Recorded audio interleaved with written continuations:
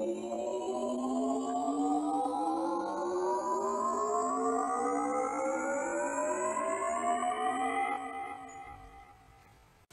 everyone, it's Theme Park Avenue. I am Rick with a quick news announcement.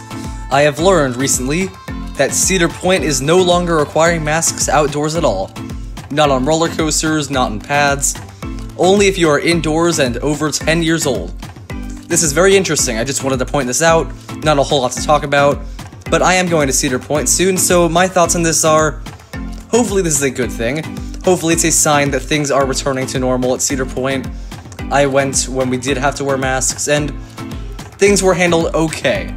I'm kind of hoping they get rid of the whole access pass system soon, because that does make some really tough lines when it comes to trying to get on Steel Vengeance or Maverick, and it's a very weird system, but I thought it was an okay system, and now it could be fixed.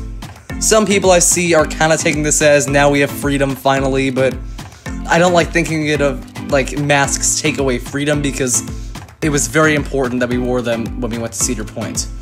Because COVID is still a factor. A lot of people, especially in my home state, Florida, they kind of aren't wearing masks in public anymore.